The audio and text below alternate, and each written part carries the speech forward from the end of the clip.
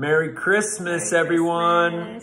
Hope you're having a great morning. Today is an amazing day, right? Yes, Jesus is born. Jesus is born, right? And that's the point of this message, right? The message is, have we forgotten the real meaning of Christmas?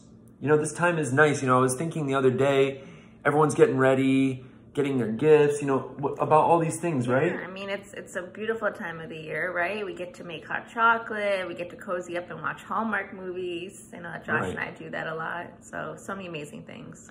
Yeah, so, you know, all those things are nice. Getting the tree and the gifts and, you know, thinking about, you know, I heard this commercial, you know, what does Christmas mean to you? And everyone just kept responding, oh, you know, it's cozy things, it's Hallmark, it's getting the tree ready, getting the gifts ready. And, you know, spending time, you know, with, you know, friends and family, if you can, safely. Of course, those things are great. We love those things. Those things are amazing. But I missed hearing one thing. I missed hearing the one thing that Christmas is all about. And I asked myself, have we forgotten what Christmas is really about? Even Santa Claus, this focal point of this thing that everyone puts their hope in, at this time. And it made me think, you know, we really have to take a step back and remember that Christmas is nothing if we don't have Jesus. The whole point of today is about Jesus, right? And all those things are fun and enjoyable, and we love those things. But let us not forget the real meaning of today, which is in the word Christ Mass, right? The Mass for Christ, which means that Jesus came today. We celebrate him coming into the world. And why does that matter? Because God sent a spotless, sinless lamb who is perfect, who was God, changed history when he came in, right?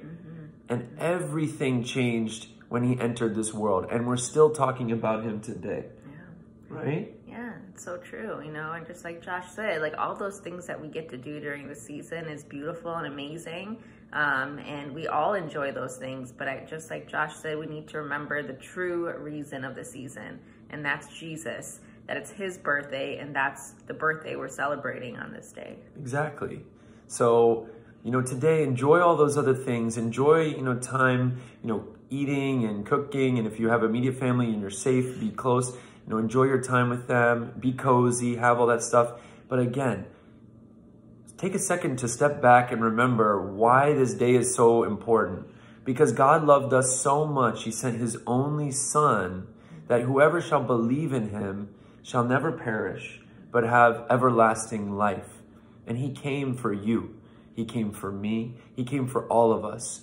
Supernaturally he came through the Holy Spirit.